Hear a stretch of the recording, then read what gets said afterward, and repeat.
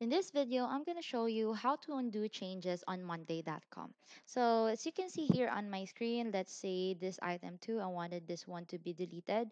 So I just select it, and then here at the bottom, you will see menus.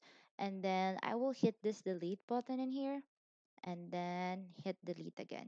So you see, we successfully deleted the item. We can simply click the undo and then it will go back immediately. But that only happens if you click the undo quickly. But of course, the undo button at the top, it will be vanish if we're kind of late to click it. So let's say, for example, we'll delete this again, and then we missed hitting the undo button. Or let's just close this one. Right here at the top right, you will see the activity button. So if you hit that one, you can see all the activities that has happened, that has been deleted, restored, or anything. And to undo the item that has been gone or deleted, just click these three dots at the top right corner and then hit board settings and then archive history.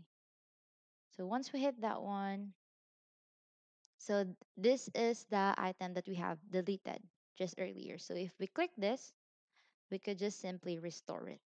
So if we click restore, then it will basically came back. So this is right here. And that's about it. That's how you undo changes on Monday.com. If you have any questions, please let me know down in the comments below and I'll do my best to help you out.